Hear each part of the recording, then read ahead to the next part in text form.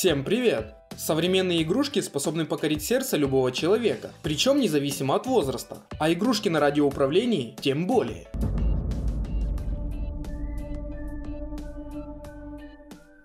Hex H2O – это дрон для подводной съемки. Любителям многоцелевых радиоуправляемых игрушек, безусловно, будет интересен продукт таиландской компании Quad H2O, способный передвигаться по воздуху, садиться на воду и записывать глубинное видео. Радиоуправляемый дрон Hex H2O фактически является квадрокоптером-амфибией для воздушной и подводной видеосъемки.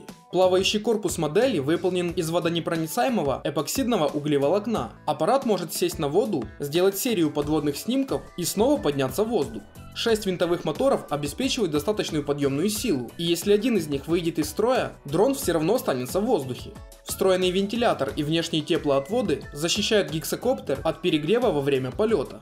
Конструкция модели позволяет прикрепить к ней видеокамеру GoPro Hero. Для этого гексакоптер снабжен специальной стабилизирующей подвеской Zenmuse Hero. Особенности крепления камеры позволяют поворачивать объектив вниз, при этом глубина просматриваемой воды ограничивается только углом подводной съемки. Аккумуляторная литий-полимерная батарея емкостью 6500 мАч позволила увеличить время полета на одном заряде до 25 минут, а для полетов на небольшое расстояние можно использовать обычные батарейки.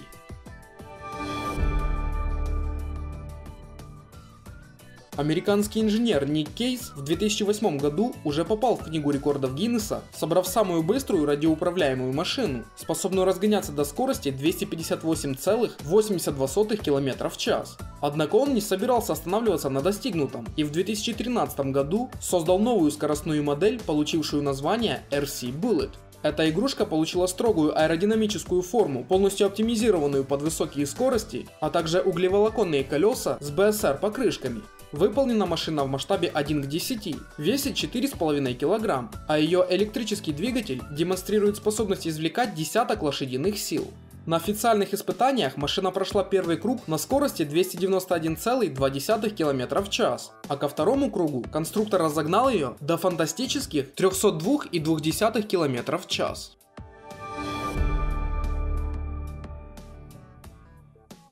Радиоуправляемый самолет F-16 Кобра вывел авиамоделирование на новый уровень. Модель создана в масштабе 1 к 5, а ее корпус выполнен из качественного стекловолокна. Этот управляемый зверь весит всего 18 кг и имеет полноценный реактивный двигатель Turbine IQ Hammer, благодаря которому он может развивать небывалую скорость до 300 км в час. Эта модель – копия знаменитой легенды истребителя F-16.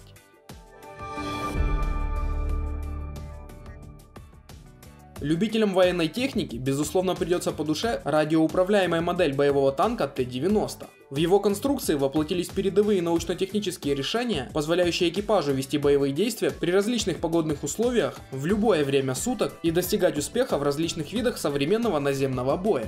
Игрушка выполнена в масштабе 1 к 8. Корпус модели состоит из толстого стеклопластика. Ходовая часть выполнена из металла, подвеска подпружинена, а катки на подшипниках имеют закрытый тип. Привод Т-90 обеспечивает два электродвигателя по 250 Вт. Управление осуществляется при помощи системы 6 или 8-канального радиоуправления, работающего на радиочастоте 2,4 ГГц, 40 МГц, 35 МГц. Вес игрушки составляет приблизительно 24 кг. На модели танка установлена пневматическая пушка с боекомплектом в 30-40 пластиковых шариков калибра 6 мм. Конструктор также предусмотрел возможность установки лазерного целеуказателя.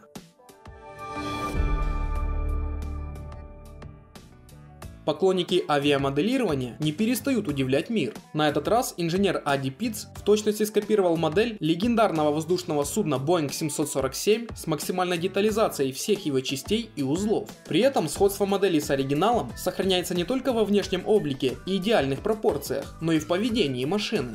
Качественно изготовленная внутренняя механика помогает миниатюрному самолету набирать высоту, летать и заходить на посадку точно так же, как и оригинал. Невероятная модель сделана в масштабе 1 к 13 и имеет размах крыльев 4,9 метра. Длина достигает 5,5 метров, а весит Boeing целых 68 кг.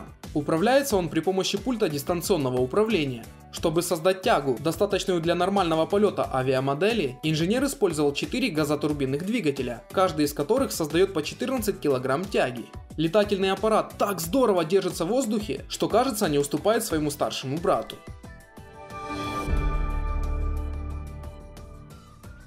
Учитывая огромный интерес взрослых и детей к радиоуправляемым квадрокоптерам, компания Самая выпустила первый мультикоптер, способный шустро передвигаться по земле и с легкостью взмывать воздух. Модель X9 – это легкий маневренный летательный аппарат на пульте управления, оснащенный 4 колесами. В воздухе X9 способен совершать фигуры высшего пилотажа. Если во время полета нажать левую кнопку и правый джойстик сдвинуть в любую сторону, коптер сделает флип. Не обязательно быть опытным пилотом, чтобы освоить мертвую петлю и перевороты на 360 градусов в разных направлениях. Крестообразный корпус Самая X9 с 4 винтами позволяет модели быть устойчивой на земле и уверенно сопротивляться порывам ветра в воздухе. Приятным дополнением является LED-подсветка для запуска игрушки в темное время суток. Ездит X9 довольно быстро, на сигналы управления откликается без задержки. Данную модель можно использовать в открытых и закрытых помещениях, так как она имеет ветроустойчивую конструкцию. Игрушка оборудована стандартным передатчиком 2,4 ГГц с возможностью переключения режимов, а также 6-осевым гироскопом для выравнивания положения в воздухе. Вес квадрокоптера составляет всего 500 грамм.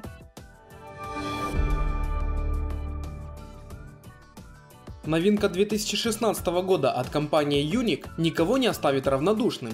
Новый дрон отличается тем, что обладает 6 роторами вместо классических 4. Более того, для реального полета ему нужны только 5 из них. В коптере используется предустановленная камера Intel RealSense R200 и процессор Intel Atom, который контролирует работу дрона. Обе разработки Intel в первую очередь направлены на корректировку курса полета. Помимо прочего, Intel Atom позволяет беспилотнику автоматически уходить от столкновений, сохраняя целостность дрона. Его оборудование включает весьма качественную 4К видеокамеру с разрешением 1080p. Отличительной особенностью дрона является то, что можно разделить функции пилотирования и съемки по 2 контроллерам. Камера установлена на 3-осевом подвесе, который позволяет снимать 360-градусную панораму. Управляется коптер пультом ST16 со встроенным экраном 7 дюймов под OS Android. Всего Гексакоптер предлагает 5 автоматических режимов полета. Режим Journey, когда дрон автоматически взлетает и делает серию селфи-снимков. В режиме Orbit Me он постоянно отслеживает расположение контроллера и описывает широкие круги вокруг вас. Point of Interest позволяет настроить любую точку для съемки по GPS. Режим Curve Cable заставляет коптер летать по маршруту с предварительно заданными координатами. Но наиболее интересным является режим Team. При его активации коптер самостоятельно передвигается с помощью дополнительного контроллера под названием Wizard. Основной пульт управления можно целиком использовать для управления камерой. Вдобавок ко всему, Typhoon H обладает ультразвуковыми сенсорами, определяющими препятствия на близком расстоянии. Направленные вниз сенсоры улучшают стабильность полета дрона и позволяют летать на улице близко к земле даже без сильного сигнала GPS.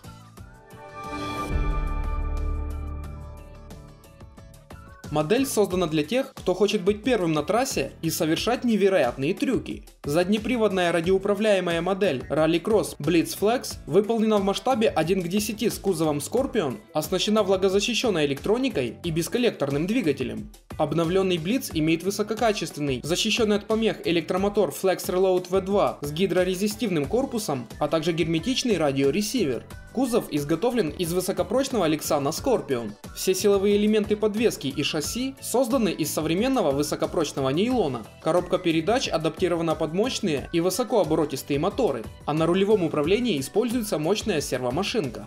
Вся электроника и подшипники защищены от влаги, что позволяет эксплуатировать модель независимо от погодных условий.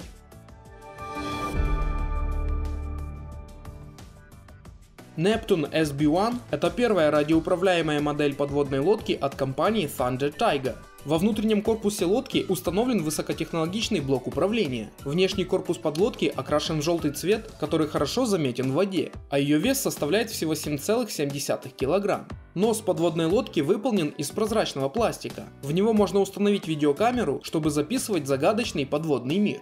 Уникальность данной модели состоит в том, что для погружения лодке не нужен разгон. Она может погружаться, оставаясь неподвижной. Это достигается за счет балластной цистерны на электротяге. Лодка снабжена системой защиты. В случае разгерметизации корпуса, разрядки аккумулятора или потери сигнала, система балласта начнет автоматически откачивать воду из цистерны, и лодка выплывет на поверхность.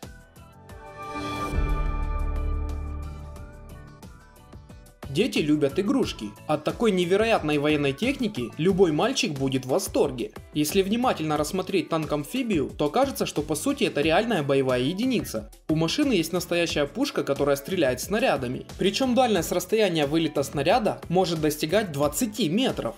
Однако главное достоинство данной игрушки именно возможности перемещаться по воде. При помощи пульта радиоуправления во время приближения к воде подается команда, колеса сворачиваются внутрь танка и он становится лодкой. Игрушку уже можно купить в интернет-магазинах всего лишь за $60. На сегодня все. Спасибо за просмотр. А какая игрушка впечатлила тебя больше всего? Расскажи в комментариях. Не забываем, лайк и подписка – лучшая благодарность автору за работу.